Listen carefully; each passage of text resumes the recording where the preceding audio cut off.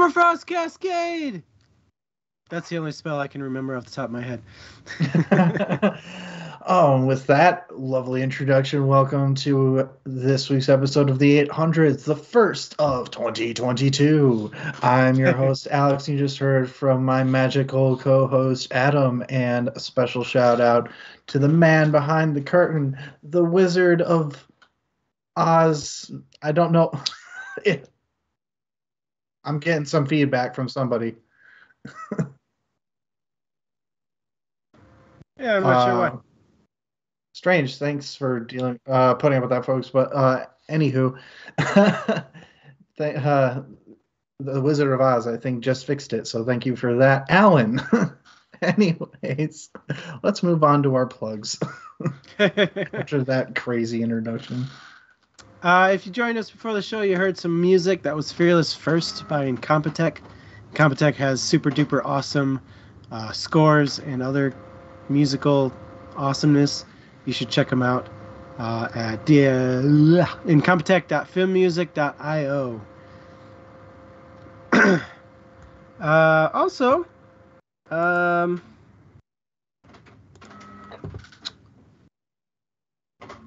we have a YouTube channel. You should check that out. It's linked below the video. It's a DMs table on YouTube. We're doing so good this year. Sorry, I'm trying to type at the same time and it's not working out. YouTube links below the video. We post all of our videos there. And also, I listen to audiobooks. You should too. Audible will give you a free 1-month trial and one free book if you check them out. If you want to do that, go to dmstable.com/audible. Audiobooks really lend another sense to reading because it's audio instead of just visual. But anyway, it's cool. You should check that out. And finally, we have a Patreon. Patreon link is below the video too. At Patreon, you can get cool features and stuff.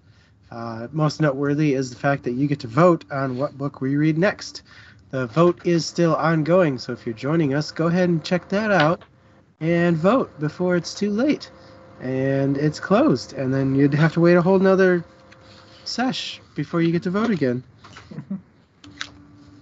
And love is in the air for this vote, so keep that in mind. Romance novels. Anyways, this week on the 800's, we will be discussing our first book of the new year. Yes, be it straight, we are in the future with Sufficiently Advanced Magic by Andrew Rowe. First book of the Arcane Ascension series. This book is experienced through the eyes of Corin Cadence, a young man trained from childhood to fight so that he might take on the challenges of the Serpent Spire. Should he survive the trials of the tower, he will be granted an attunement, a magical mark granting him, similarly, magical powers. And legend has it that those rare few who reach the top of the tower will be granted a great boon by the goddess that inhabits the tower itself. Corin believes this is the only way to be reunited with his long-lost brother and restore his family. But what awaits Corin is far more than he ever bargained for. That was good. You should write them for like Audible or someone. Yep, that's gonna be my new job. Just writing the little blurbs in the back on like the back of book covers. Yeah. Anyway, if this is your first time joining us tonight, I'll give you the rundown of how this works. Essentially, Alex and I are going to pose a topic, either from our own thoughts and imaginings, or one that was posed in chat. And we'll discuss it while you guys have a chance to fill in comments inside the chat bar. And then we'll throw it over to you guys and talk about whatever you have to say.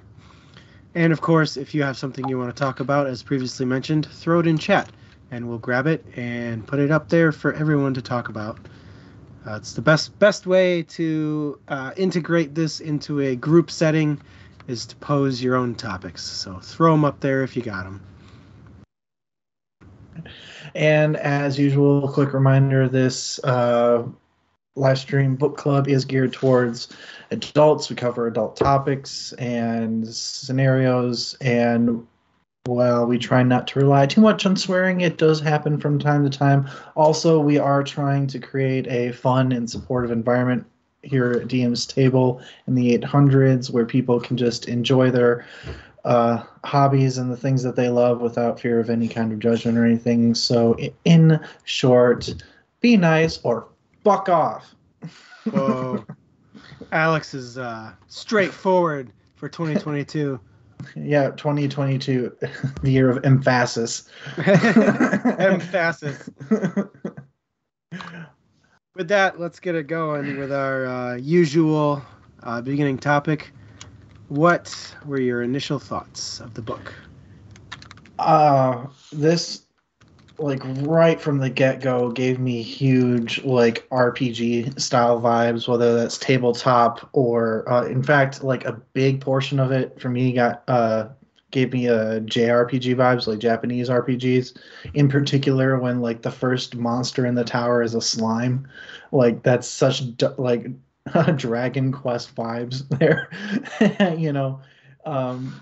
And the magic system itself kind of gave me similar vibes where there's all sorts of stuff regarding it that is like, there's kind of classes of different kinds, and the magic itself has different types, and there's subtypes within those types, and that's just all JRPG to me, which I tend to enjoy. But the other thing that does for me, and we'll talk about this a bit more later, is that kind of can suck me more into the mechanics of something than the story. But and I kind of felt that starting right from the beginning, but that also happens a little bit when you're just introducing something new and big like that. So we'll talk more about how that went as I read on. But what were your first impressions, Adam? Yeah, same with me. This is a classic structure for a fantasy story with magic. It's got great structure. It's very straightforward with exactly how everything works, but it leaves enough room to grow into infinite spells and channels of ways of using your magic, right? So it's very, very fantasy, and that's just what I like. So well, wheelhouse struck right there. VS Drake says that they thought it was going to be a new flavor of Harry Potter. I'm assuming that's probably because of like the school setting. Once Corin is through the tower, I think he says like right up front, right at the beginning, that like after you get an attunement, which is your type of magic that you do, like kind of think of like a school of magic for those of you who play like D&D types of games, and then you have to go into like school and military service as a part of that as well. Yeah. And like the higher you get in the school, the less military service you have to do because they're kind of like interjoined. But yeah, I can see the Harry Potter vibe with that. But yeah, it does. I think that's not just a Harry Potter thing though, because it's pretty common when you have a complex magic system to find a means to explore it. And a lot of times that's through training of some kind, whether that be at a school or whether that be with a mentor. So I wasn't as concerned about it winding up being Harry Potter, especially because the magic system is nothing like Harry Potter, which is everybody can do everything as long as they, just don't suck at magic. Whereas this is, you kind of have to be specialized. And that's probably the part that makes it the farthest away from D&D, is they don't technically get to choose. Although apparently there's some level of familial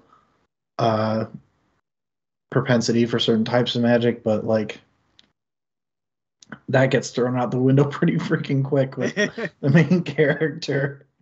What I'm trying to remember the exact attunement. I think it was Shaper or something like that, that his father and his father's father and his father's father's father were, Yeah, which something lends like itself to like combat, and he winds up being an enchanter, which is the make magical tools. yeah, the non-combat mark. Yeah, One of the one of what those. two specifically mentioned non-combat marks, Shaper and Yeah. Diviner. Well, for that specific tower, which we find out, like, as you said, like the world as it expands offers up a lot of possibilities depending on where you received your attunement, uh, and stuff like that. So while we're on that topic, why don't we just go straight into it? What did you think of the magic system? Like, what were your favorite or least favorite parts? Yeah, V.S. Drake just threw that out there too. What is your favorite attunement currently?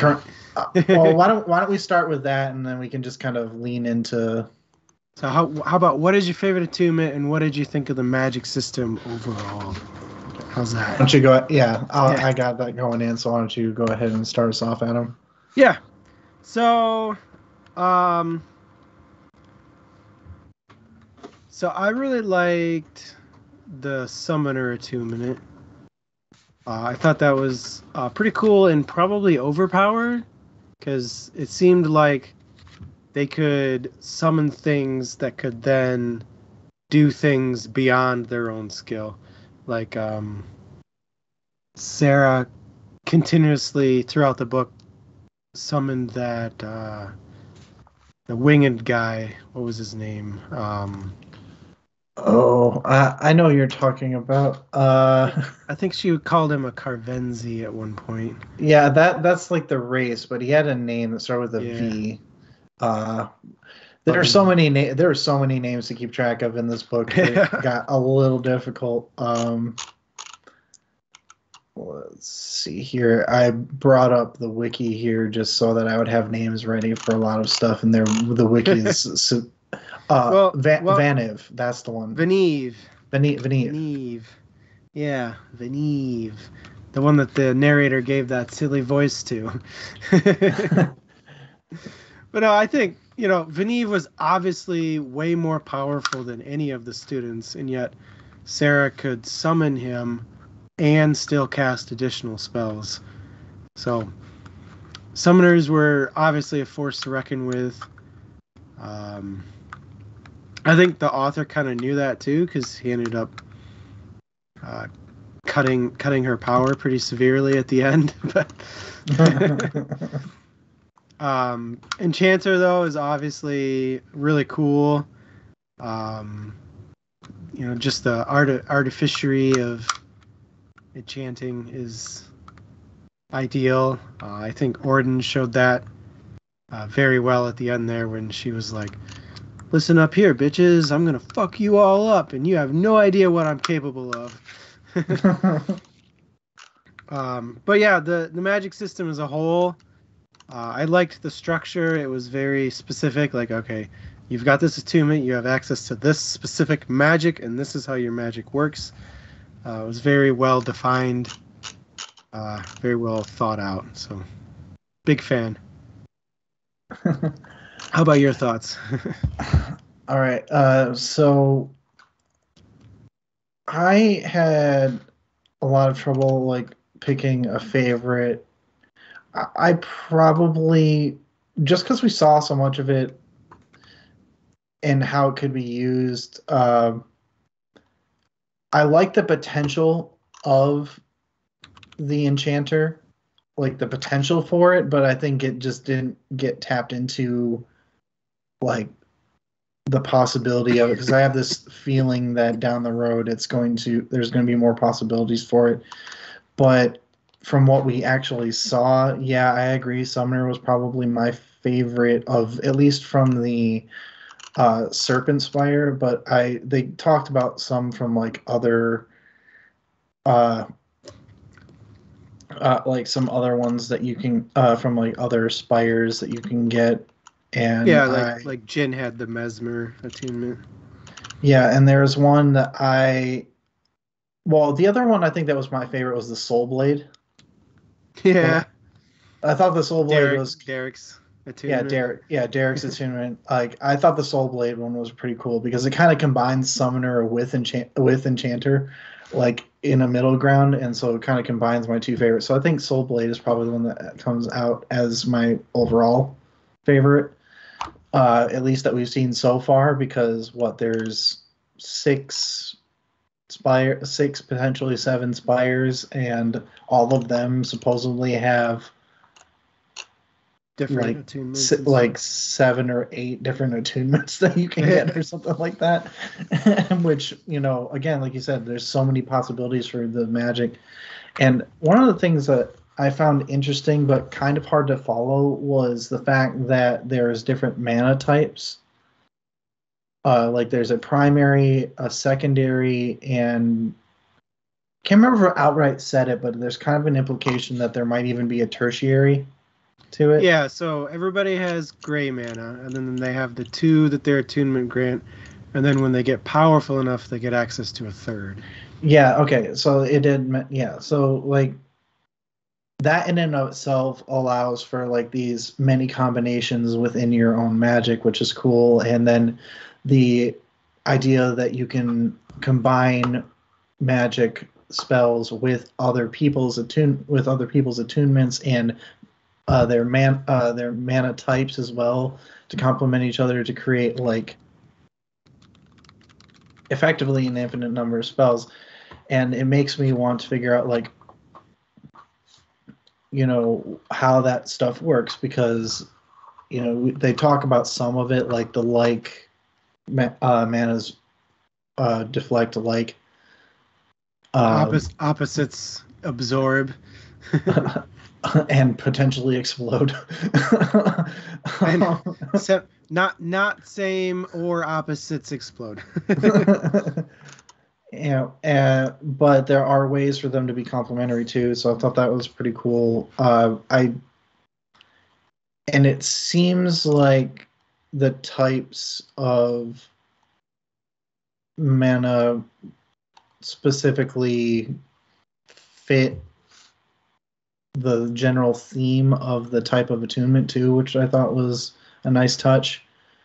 Like an enchanter is transference and mental, and I don't remember what the third is for it, but that makes sense that you would transfer magic into something else, and that probably requires a lot of mental concentration to do.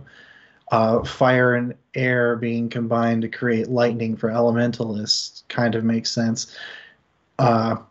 Sure. Yeah.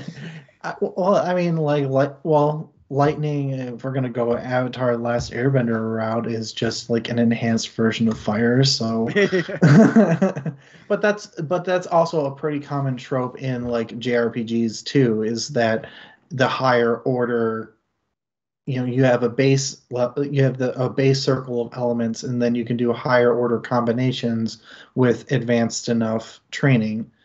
Like that's a pretty common thing. So like again, I was fairly familiar with that type of feeling going into the magic system itself. Yeah. Anyways, let's get into it. Our chat's got going here. So VS Drake, love the magic system. It was detailed but not enough wiggle room. Love the enchanter attunement, but I'm a person must make an yeah. VS Drake. I imagine the enchanter is probably for any person who 3D prints or engineers stuff. That's their, the artificers in our lives probably love that. Yeah. But yeah, it is super deep, and it's not the same everywhere. Just like we covered, the fact that it varies from like region to region, I thought was pretty cool. What it makes me want to know is get more into the lore of like why certain in attunements are like if there's like a theme behind the attunements for each spire, because we only see like a small smattering of different attunements from other areas, and it's hard to tell like if there's a theme to any of them other than this one. And they seem pretty basic coming from the Serpent Spire, but the other ones seem to have a little more, I don't know, like specified kind of feels like if we look at the Soul Blade or Jin's Mesmer that we find out about at the very end, like it seems more specified than something that is kind of well-rounded, like an elementalist or enchanter or guardian or summoner. Like they seem pretty broad, at least to me. Yep. What'd you think about? Did you pick up on any themes that I might have missed? Themes overall, or like in a specific? Well, themes specifically for like the in the for the attunements, like based on their spire. Yeah, I didn't really notice anything specific, but obviously we only get a small glimpse at other Spire attunements, so like there could be something there. Yeah. So, maybe we'll save that for the predictions as to whether or not we think they're going to be themed Yeah. or they're just random as hell. VS Drake asks, why are they not on the mainland? Um, I didn't pick up on an island setting. I do know they have a shield over their entire country that doesn't allow any entry or exit. And if they, I didn't pick up on the island bit either. Although it was really hard to tell. That was one of the things I thought was a bit lacking in this book was descriptions of geography were all with reference to other countries, and we have no idea where those countries are. They have a general east-west to them, but like it was really hard to follow where placement was on there. I did get the feeling that it was a relatively small country, maybe in part because I can't imagine putting a barrier over a massive country, but Yeah. oh, Karras did say he was from the mainland. Okay, well it would make sense to be an island, like, but I imagine a lot of that has to just do with where the spire's located, not anything else. They might have expanded at some point, but been pushed back because of that 6-year war that occurred. But Yeah. It's hard to tell without expanding the world more. Obviously our setting never leaves the practically the single city, right? Um,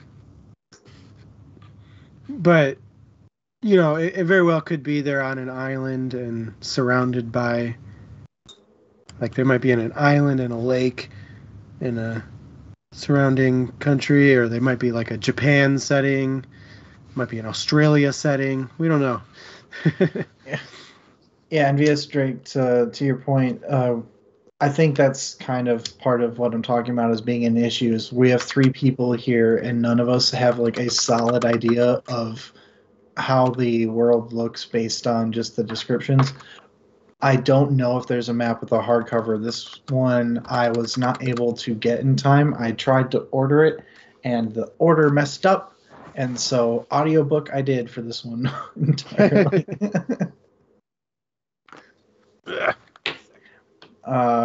Something that we can probably pretty quickly look up here. Patient, it's map of.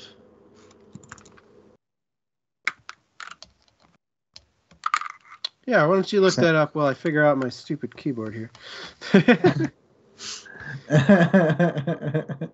No, yeah, the setting of this book is obviously not as important as establishing the story, in terms of what the author was trying to get at, right? So yeah.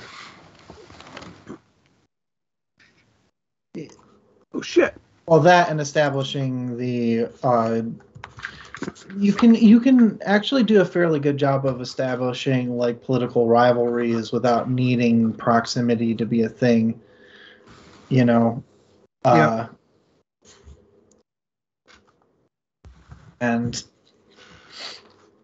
I think that was the more important bit, was establishing the rivalries and the political games that happen between not only the people but the gods even. You know, the what is the word that I'm looking for? What were the gods of the spires called? Like, I know they called them gods and goddesses, but they had another term for them. Apparently there is a map. Yeah. And looks yep, that might explain why I had no idea what was going on. Because that's a pretty complicated map for what they were trying to describe. See here, we were in East Edria. Oh, yep, bottom right corner. Phoenix Spire.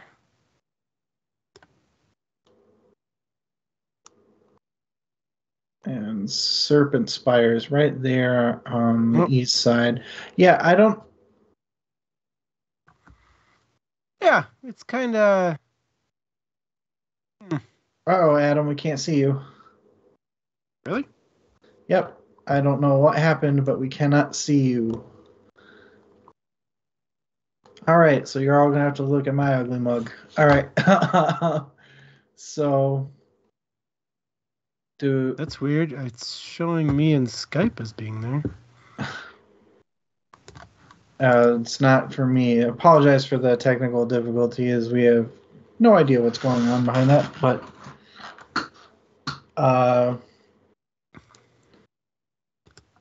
let's see here.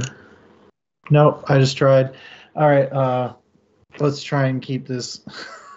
I'll try and keep this going for the time being. So, specifically, I was going to go over the tensions that the author was able to create between, like, let's see, the different towns, these nation cities, really. Oh, Andy's back. Yeah, Welcome. sorry about that. So, what did you think about the what did you feel that the kind of like the city rivalries lent to the story or didn't lend to the story? Like the city rivalry? Well, the city, like the city nation rivalries, like every spire has a city and there's a nation built around spire cities, essentially.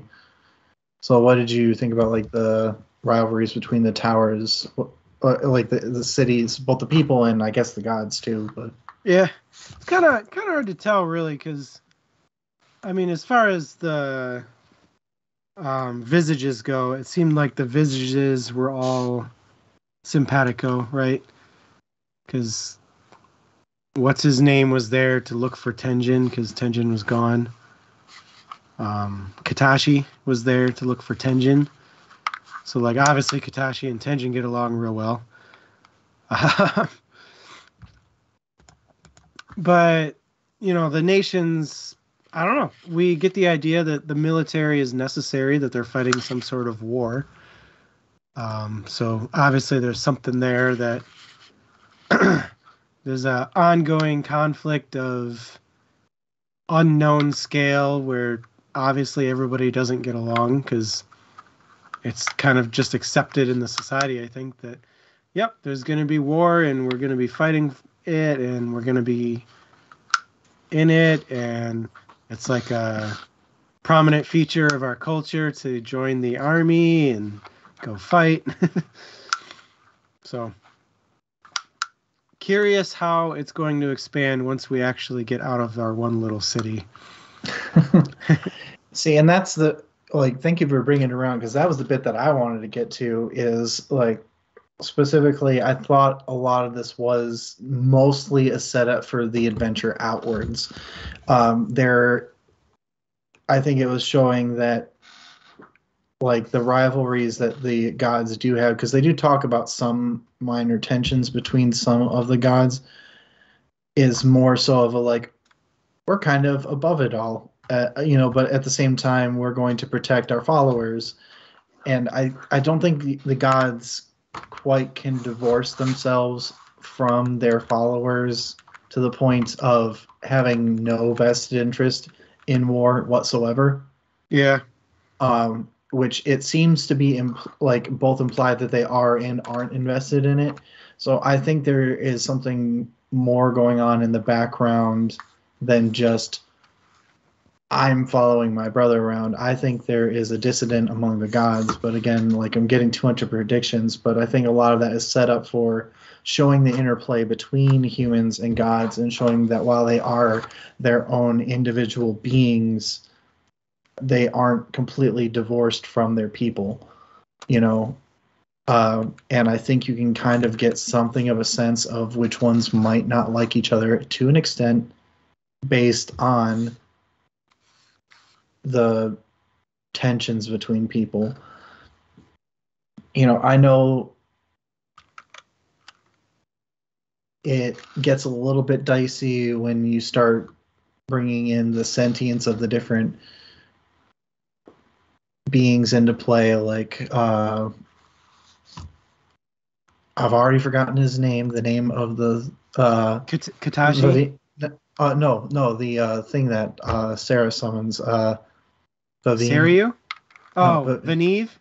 Vaniv. Yeah, Vaniv. So many names. So many names. So many. Okay, so Vaniv starts talking like is a separate entity, but it like makes there's a line that stuck with me is I think Sarah asked it, is like, would you be okay killing your own kind? He's like, well, it's no different than humans killing humans.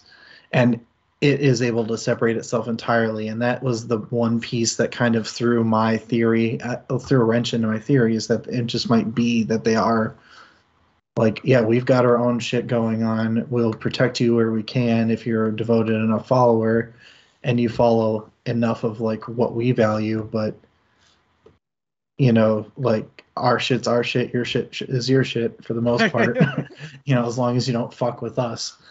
And I thought that was kind of again, that interplay though, I think is going to come out a lot more going forward in the future books. Yeah. Yeah, VS Drake, that's a perfect way of putting it. Yeah, the visages do squabble like siblings. I think it's going to play out like these sibling rivalries turn into something much bigger on a human scale. Like just because of the nature of like power scaling, really. Yeah. Oh yeah, he is Andrew Rowe is apparently a professional game designer. Yeah, that really makes sense that he would draw from that because honestly, this is something I could see very easily being put into a game. Um, but I will say there are some nuances to this that I found kind of fun to read about that you don't get from games, and maybe that's a good question to ask is what is something that you thought this book brought to the table that if this were a game it wouldn't have been able to bring? I mean, there's a lot of talk scenes that would be extremely monotonous in a video game, right? A lot of the enchanting stuff would not really fit with the rest of the book in terms of gameplay. I think you can't really spend hours enchanting and then also hours fighting. Like that game would be a little too diverse, I think. But Yeah, and I think that's a good point, is that this is so highly diverse that trying to shove all of that into a game might get a little overcrowded. Like maybe not even a single, like maybe you wouldn't do it in a single game, is like maybe every tower has its own game. But yeah, you don't I actually find it to be a positive, though, that it can bring in some of that nuance to the magic system that you just don't get out of games. In games, there's a lot of dismissal of stuff of like, oh, well, it just doesn't work, so we don't need to know why. We don't need to know we don't need to know the lore of why. We just know like it becomes a very mathematical formula or complete trial and error, depending on the type of game style that you play. Whereas this, you kind of get a better feel for what it's like to actually practically have to practice magic with a rule system like that, as a despite it being in a very RPG style setting. It the talk scenes I'm with VS Drake. Yeah, you get that in like D&D style RPGs like that. Very much so happens. In fact, I'm pretty sure we had a similar discussion about how that magic stuff worked, like just 2 sessions ago in my own D&D campaign that I play in.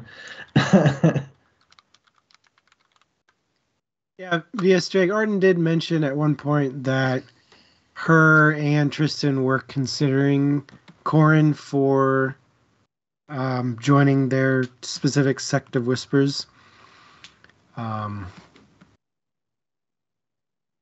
But obviously his actions in favor of Katashi might be a little bit against their 2 particular stances. But again, also Tristan also said at the end that he didn't mind that he took out Orden. I didn't quite get that vibe yesterday that it was like 1 whisper per visage. I just thought it was kind of, we keep it to a bare minimum of people. They wanted at least 1 per visage just for coverage more than anything, was kind of the feel that I got for it.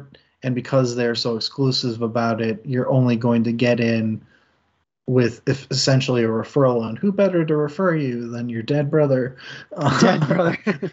Not then you're not so dead brother. Yeah, you're not so dead brother. Speaking of which, did anybody make any predictions about Tristan that wound up coming true, or that were just a hard miss?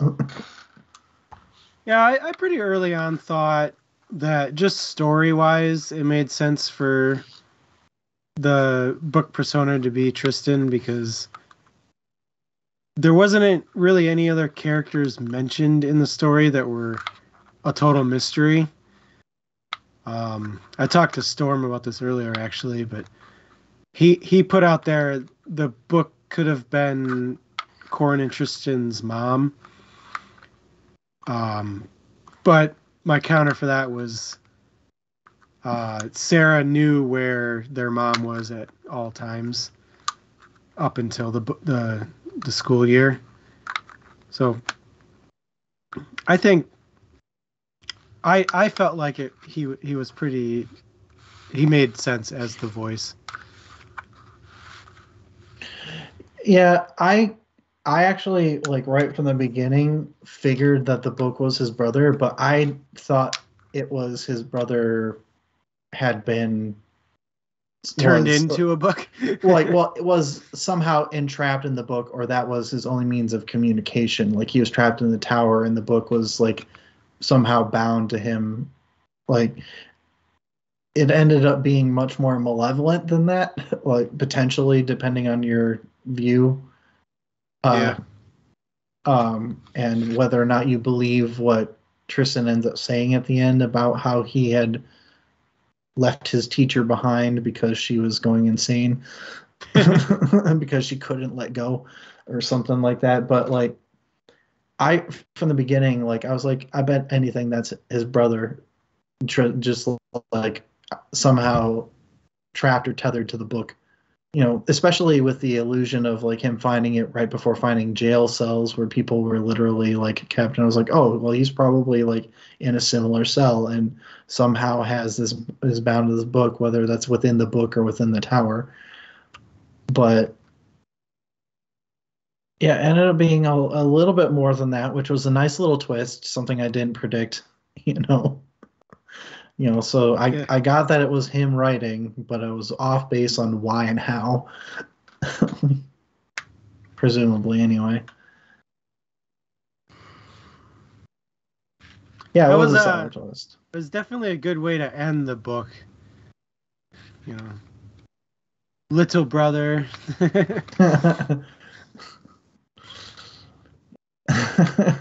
All right, yeah, it was fun. It was just like as I was reading, as that was being read, I was just like, "Yep, it's him, it's him, it's him. Yep, there it is."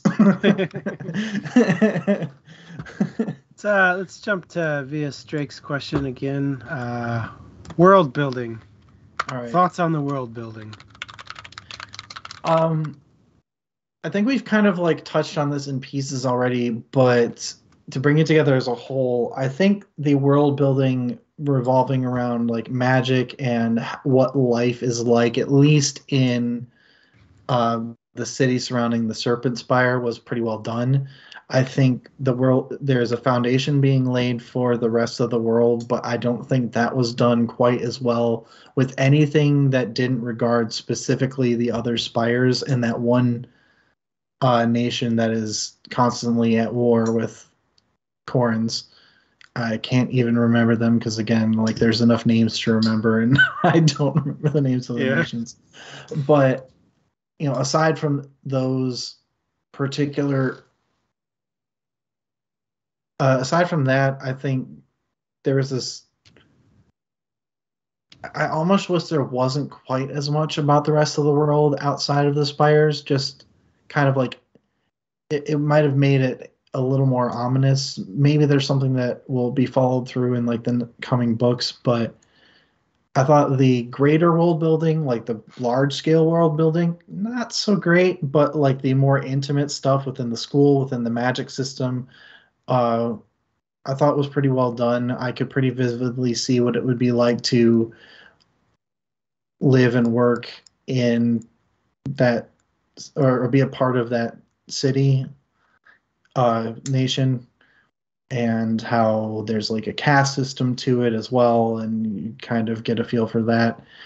It was good. I would say above average, but the thing that really holds it together, I think, is the magic system for this. Like that's the bit of the world building that I think really brings everything together. That and the lore behind the towers and the gods and the visages. I thought that was really, really well done. Like that's what really had me hooked. Yeah, I think Rowe did a really good job of expanding in stages. Like he didn't just sit there and focus on characters for 10 chapters and then sit there and focus on magic for 10 chapters.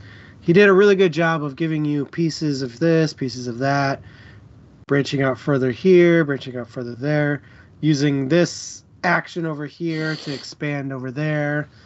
I thought the expanse of the way he expanded upon the knowledge base was really well done.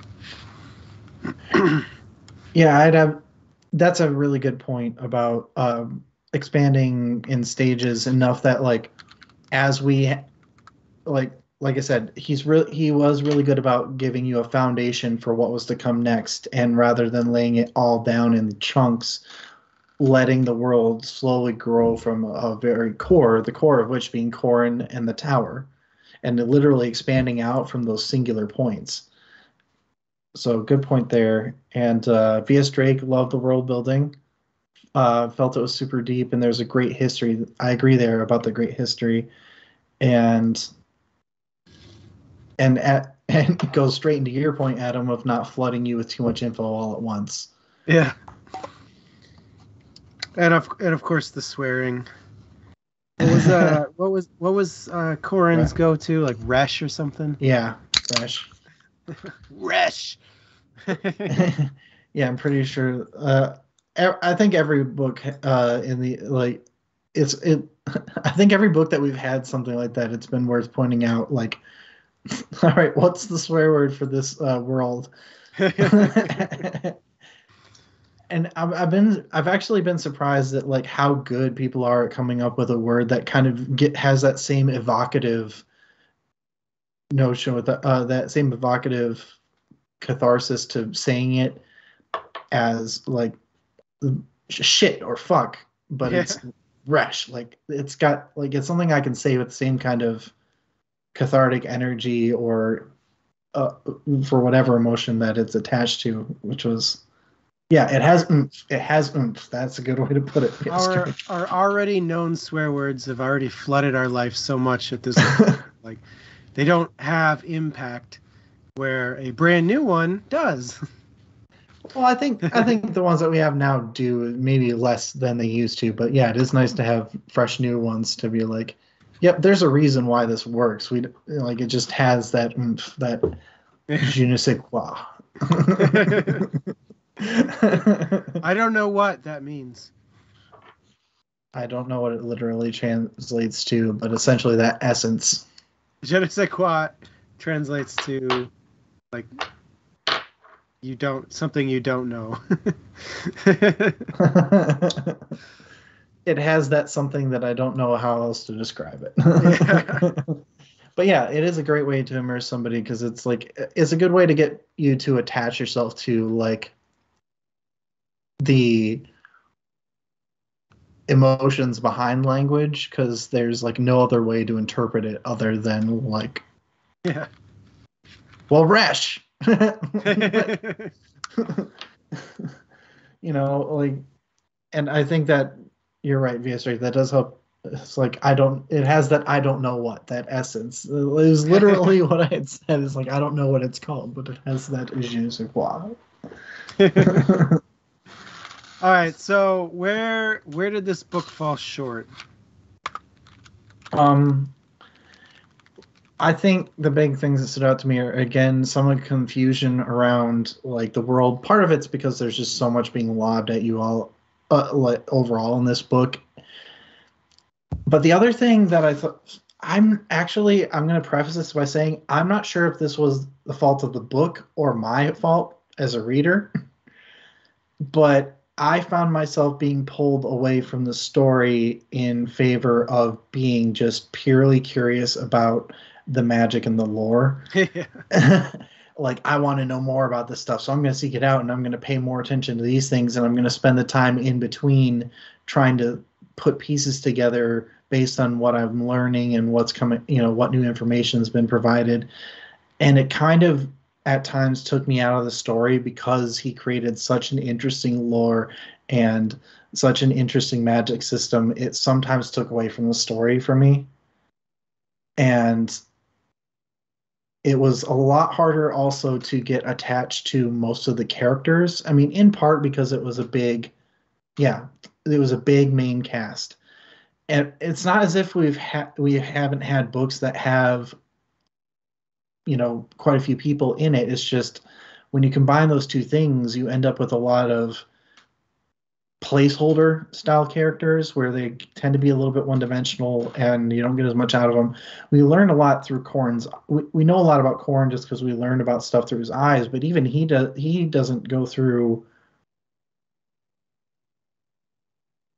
a lot of personal transformation until like right at the very end. Mm-hmm. And some of it was very much so earned, some of it wasn't. I do like though. I know we're not answering this question. I'll save it for later, a later question. But yeah, my fault with this is just that the world building for the magic system and the lore was so good that sometimes it just kind of took me out of the story. And I have a tendency to do that with like RPG style stuff where I'm still figuring out the lore and the magic systems of these worlds. So I know it goes beyond this book, and that's where I don't know if it's me or the book. Yeah. So take that with a grain of salt, anybody who's watching this. Yeah, I definitely think Rowe bit off a giant chunk of cake with this book. Like there was just so much he wanted to put in there.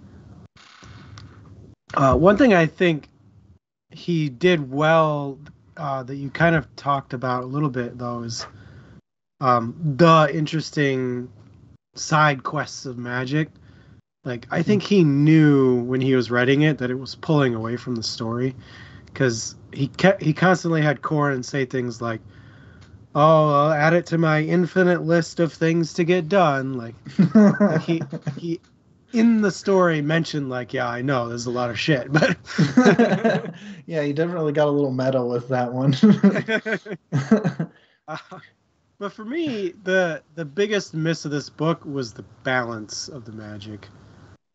Specifically at the very end, we hear throughout the entire book how insanely powerful emeralds are, and it's like 60 is carnelian, 6 times 60, so 360 is, what is it, sunstone? Yeah. 6 times Citrine citrine. Sunstone. Yeah. I don't remember which comes next, but So 6 times that is the next one, 6 times that is emerald, right? So it is Sunstone then Citrine because it's colors of the rainbow. So yeah. Carnelian's red, Sunstone's orange, Citrine is yellow, Emerald is green. So 2160 for the middle one, 12,960 mana for emerald, right? Something like that. Yeah, So something. you're telling me a guy who has at minimum 12,960 mana at his command couldn't take on a couple of first years. Yeah, I thought the power scaling was a bit weird in this because I don't. One of the things that I had trouble, I just tried to accept was just that just because you have access to mana, your ability to use it effectively is not necessarily the same. So power scaling, like you can be a Carnelian that uses your shit incredibly effectively, and you can probably power scale for shorter time against somebody who's a lot better than you. But again, eventually, yeah, it does get outweighed by that specific example that you gave for an emerald with what you said 12,000 something Yeah, minimum. 12,960. Yeah, and who has multiple attunements no less up against a couple of first years who granted hacks had the goddess of the tower on the side of their summoner. The one thing though is you kind of see that a lot in JRPGs too, um, where somebody with lesser power gets access to very temporary major boosts in power that will supersede or overcome like a power gap, but there's typically a huge price for it, which is exactly what happens to Sarah. you know, Yeah. there's like, yeah, she was able to do this amazing thing and effectively beat an emerald, but at the cost of potentially not being able to fully speak ever again.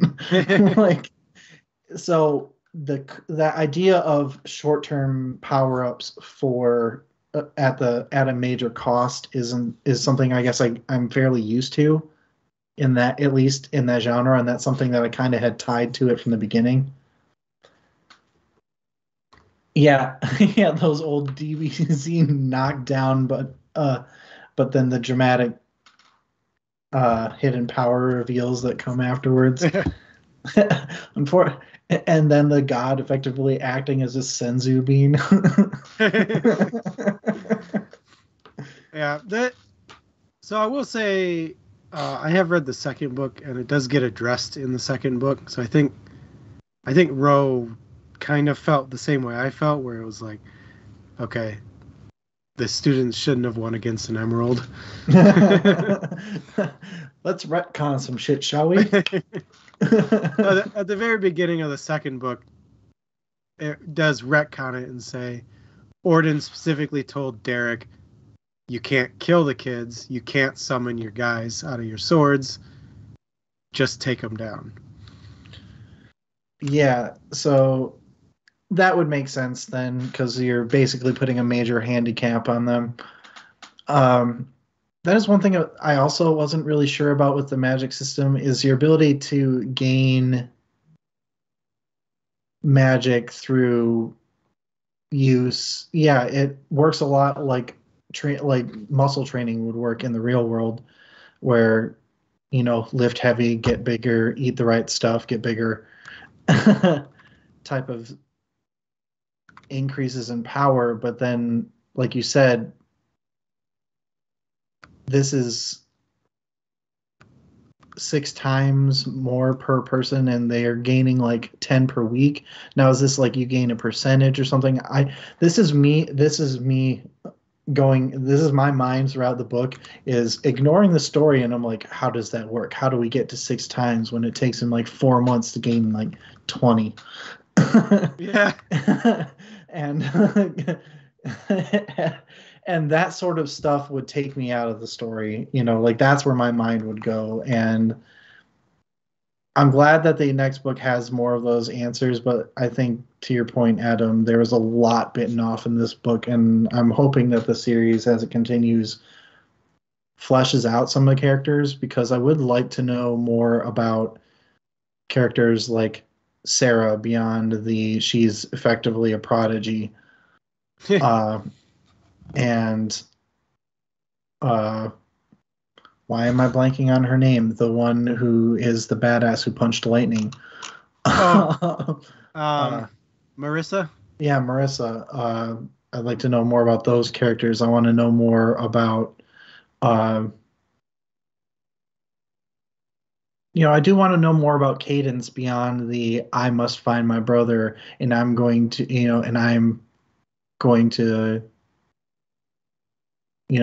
try all these really cool enchanter combinations that nobody else thinks to. Like, because I guess I get very much similar vibes to, wow, I am so bad with names. The main character from Name of the Wind.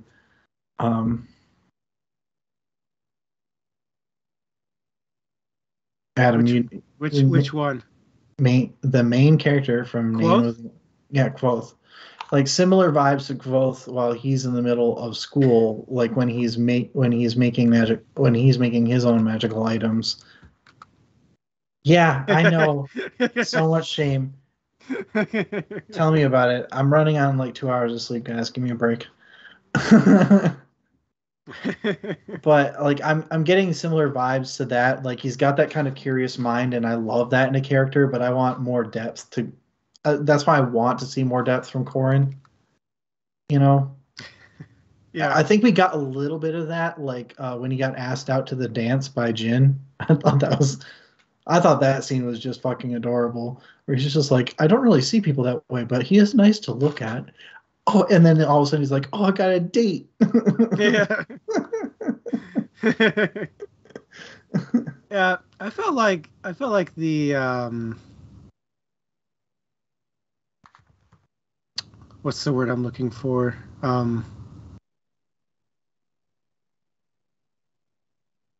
The never mind. I can't think of the word. Wow. Okay. Yeah. All right. I felt like Rowe did a really good job of integrating not damn it, the word is tip of my tongue. You haven't given me enough context for me to be able to like help you get there. I feel okay. I'll go different. I feel like he did a really good job of promoting acceptance towards non-standard alignments in terms of relationships. Yeah, I agree. When they introduced that as a concept, like relationships really don't come in until that scene where he's talking with Jin. Well, it comes in a little bit earlier when the guy who winds up being his I think it's Patrick. Patrick, yeah, when he's talking with Patrick about Sarah, like relationships other than like familial relationships and friendships and stuff are like romantic relationships are pretty much skipped over until that point. And when it gets brought up, it's just kind of like, this is just kind of how life is that we accepted, like, there's no idea of there being any sort of, what's the term I'm looking, prejudice against people who love people of the same gender. Like, it is just kind of like, it is what it is. And I also really like but is specifically for Corin, I like the process that he went through. He's like, I generally don't like being touched, and I generally don't have romantic feelings towards people, but he's nice to look at, and he's smart and he has all these qualities. And then when he gets all giddy that he's got a date, it's just like, yep, that sounds like a teenager who hasn't really thought about sexuality at all. Like, and like and it's just treated as like it brings in a pretty universal experience and leaves the LGBTQ representation as kind of like it's just a normal thing. Like, it's not calling attention to it, but it's not shying away from it either. It's just, this is somebody who's realizing that he might have a thing for somebody else, for another guy. Like, that's it. It's just like, I have a thing for this person, and that's all it is. And I really like when it's treated like that, because that normalizes the experience. I liked how at no point did he go, but he's a guy. He didn't question it at any point. He was just like, how do I feel about this person? Not, do I need to think about whether it's a guy or a girl? You know what I mean? Mm-hmm. Exactly. There's no second thought about that. It's just, do I have an attraction to this person or not? And I thought that was really well done. And that was probably the most depth of character moment too for Corin, that goes beyond his obsession with magic and finding his brother. So I thought it humanized him a bit more. It made me want to know more about him. And I think that's a really good use of romance, because I'll talk about this before we wind up getting into our romance, like leading up to our romance week that we've got coming up. But I thought that was a really good use of like a romantic moment to lend depth to a character without taking away from the story at all. Yep. Or making it just about, or because a lot of like these teen romance things will just go into the drama of it and make that, and like try and use that to create tension. And yeah, you can create tension between people because of romance, but it was nice to have it done without creating drama to do it. Was my point. So yeah, not like what do you,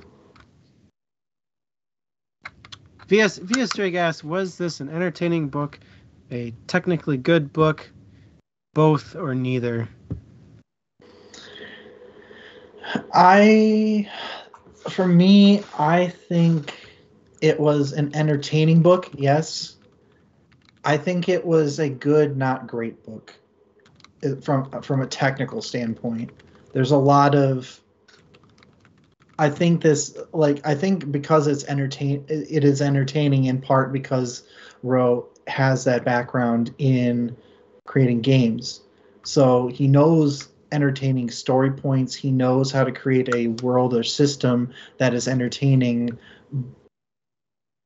But truly great books can do that while also pulling you into and making you invest in the characters in the world. And I was less invested in the characters in the world themselves as I was just learning the secrets type of thing. And I think that's the difference between it being like a great book. Like it is, I think any book that is entertaining is good. Yeah. But to be like a really great book, it needs to have an extra level that I don't think this has. But if all you're looking for is entertainment, like absolute, like if you want like a literary masterpiece, this is not it. But if you want a truly entertaining book and one that like gets your brain tickling and like, gets your gears turning about lore and about magic systems and stuff like that with a lot of potential for story, this definitely hits that. And Yeah. Yeah, I would agree. I think the book was highly entertaining. But like for a great work of literature art, I look for something that's gonna, you know, speed my heartbeat up, make me stay up late reading, um, hit me in the feels, make me think about my own life in some way. You know, all those things are what I look for in a great book. Where this was entertaining, um, on a really high level of entertainment, yeah. but at no point was I like, I'm going to introspect here for a minute and think about my own life based on what I just read, you know? Yeah, it seems like for the most part, VS Drake was, It wasn't, I sorry. can't put it down level. Yeah, it definitely. Yeah, this there was enough entertainment in for me where I was. If I had been physically reading the book, I definitely would have been able to put it down. It's not the I can't put it down, but the thing is I was listening to it and admittedly through a good chunk of it playing Minecraft.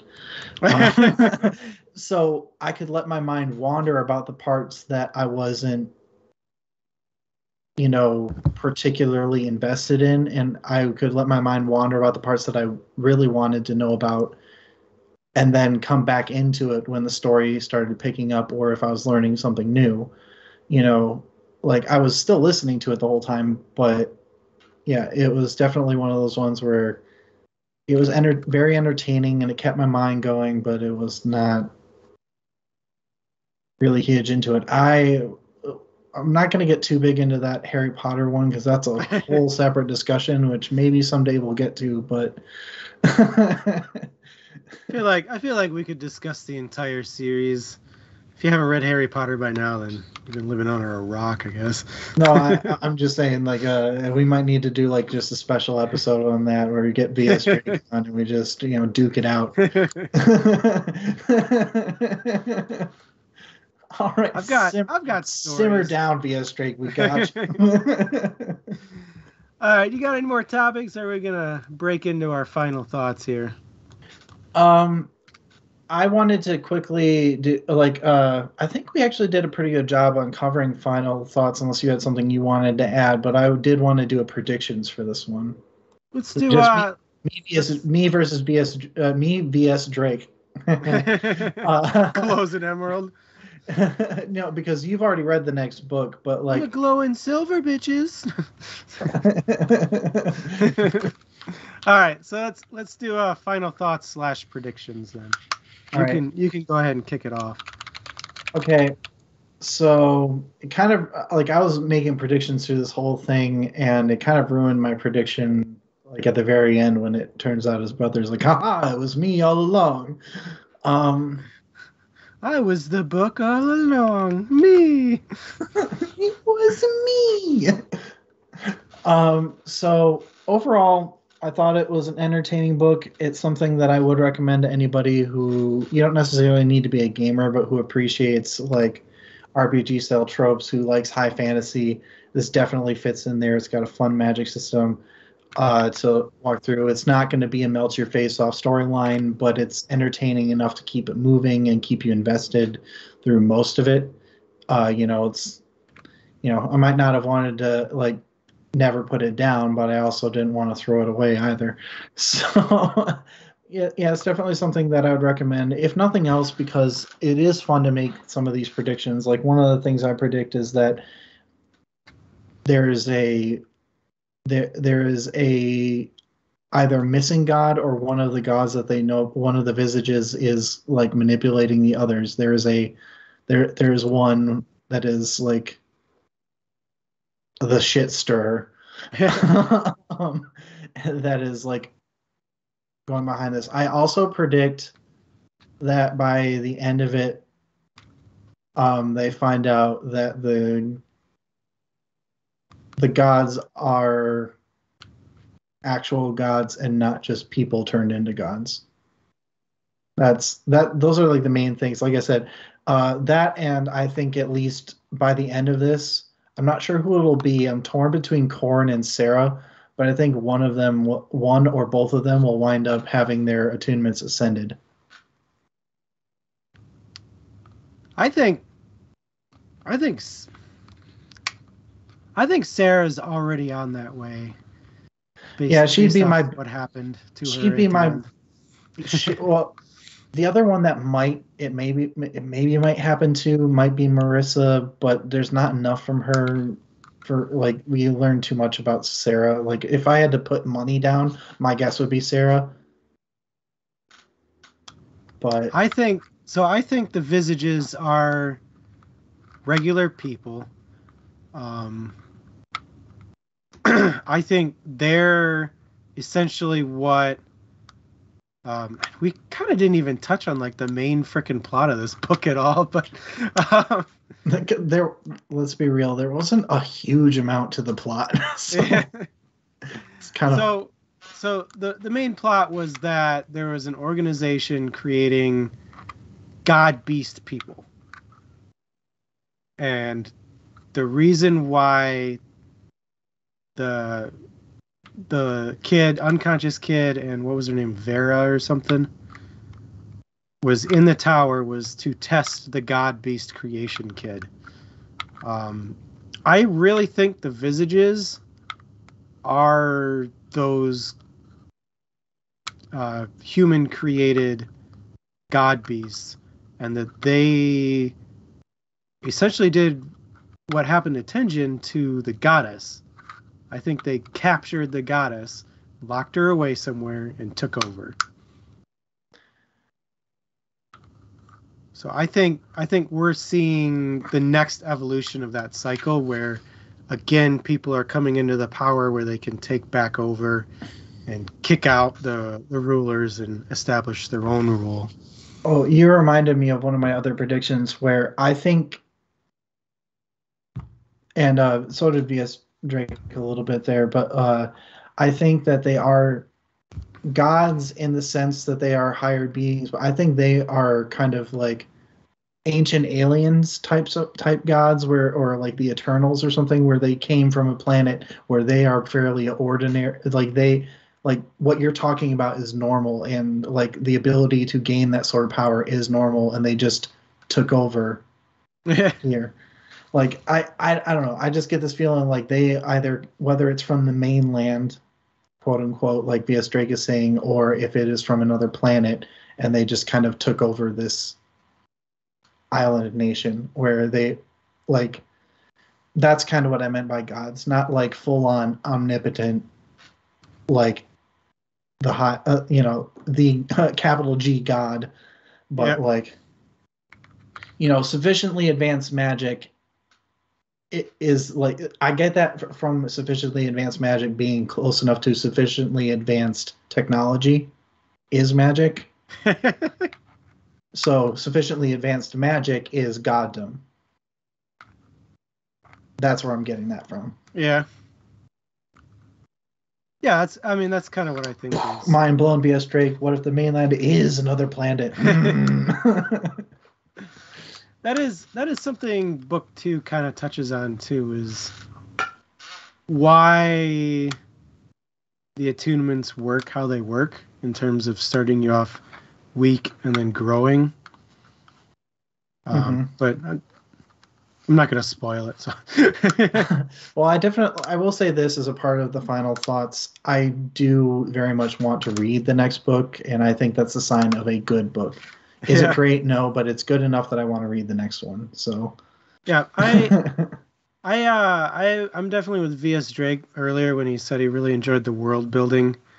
To me, this book is just building up the world, building up the magic system, kind of the characters, but more on that later. And book 2 continues that thread. There's a lot more expansion in book 2, which is good. And I thoroughly enjoyed it. I found it highly entertaining. Back when I first read this the first time, I immediately read the second one right after. and I have started the second one again. I'm about halfway through the second one so far, so it's good. It's very good. I would definitely recommend it.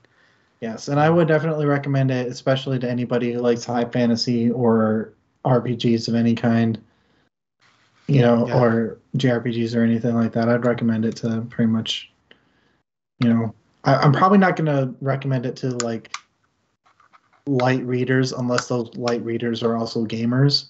But anybody who's a heavy gamer or heavy reader, I'd recommend it to. Yeah, that's a good way to put it. All right. Final thoughts here, finishing wrap up discussions here. I think we're ready to just wind it down. So we do have our vote in. So remember, our next book is for January 29th. That is The Odyssey by Homer, going for our classics week. And we just got our vote in for the weekend of Valentine's Day, but it's going to be on February 12th. The book is Always Have, Always Will by Sophia Hahn, who's actually a friend of the show. So please come around, start reading those books, and join us for what I'm hoping will be a fun foray into two new themes, classics and romance. So we'll see where those wind up taking us. Yeah, there is no audiobook for Always Have, Always Will. It is not super long though, so keep in mind you can get ebooks of it though, so you don't have to necessarily have a physical copy. Just download Kindle if you need to. But maybe there's something to be said for the intimacy of reading a physical book for Romance Week.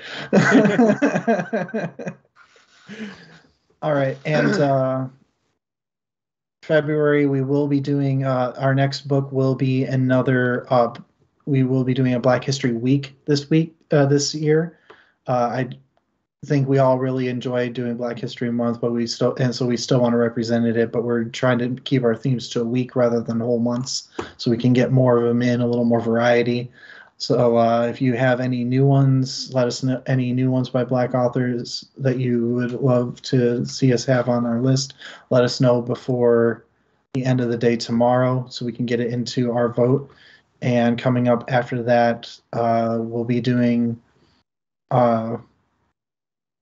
well, I think I still need a moment to come up with a new theme, because I know we want to do at least one women's one for March as well, but I am still kind of workshopping the next theme. So for now, let's just focus on the next one coming up, which is going to be our Black History Week. So join us for those, and why don't you throw out our plugs for this week, Adam? Yeah. First, do you know if there's any sort of warning we need to give for the new book? Do you know anything about it? I have been saving. I've technically had the book for a couple months now, but I've been saving it in case it wound up on our list. And so I don't know offhand. I would just assume that this is the steamy type romance. So definitely be prepared for it. I'm not sure if it's actually in there or not. So, we'll have to wait and see for this one. I would not read it aloud to your kids. Let's put it that way.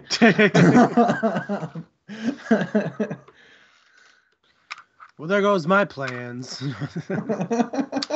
Just kidding. Yeah, so plugs. Check our main website out, dmstable.com. There you can find all the information you could ever want about dmstable.com, as well as the 800's, our podcast, Roll with Advantage, other things we've done. It's all there. Check it out. YouTube. Check out the link below. It directs you to YouTube, where we post videos. And Patreon, of course, that's how we keep the lights on, is by patrons from Patreon. It's patreon.com/dmstable. Join us there. $2, I believe, is still our lowest offering for cool stuff. So just $2 a month. You get things. Otherwise, you can hit us up on our socials. Check out our posts about books and other nerdy topics. Facebook is at the DM's Table, and Twitter is at DM's Table. So check those out. And if you check those out and you're like, man, these guys say a lot of cool things. I wish I could like talk to them whenever I want, and it'll send like notifications to each of their individual phones and all that cool stuff. Then maybe you should join our Discord server where we talk all things nerdy, including books, D&D, 3D printing, other topics. Hit us up on our socials and we'll get you that link for our Discord server, and you can join us for our many nerdy topics. And then, of course, we already talked about our themes, upcoming themes. We got classics for 2 weeks from now, romance for 4 weeks from now, Black History for 6 weeks from now, and other things coming up in the future. The future. Yeah, we know we're nailing this one via Strike. I thought that was perfection, okay? What are you talking about? That was my best sales pitch ever. And also, if anybody, I will say this, if anybody does have themes that they want us to go, that they would love to see us do, feel free to submit themes as well, even if you don't have books, and we'll see if and where we can fit them in. And who knows, maybe if you've got a Patreon, we might pay a little more attention. Winkety wink.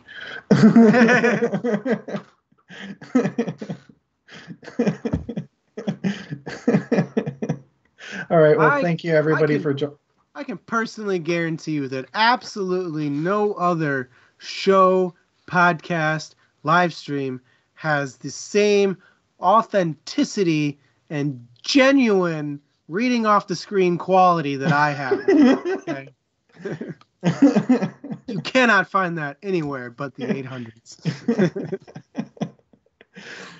False advertising suits. Anyways, thank you everybody for joining us tonight. This was a fun chat. Looking forward to reading the next book with you. Yeah, thanks guys. It was fun. Hope you come back for more. See you next book. Look, the main character is close.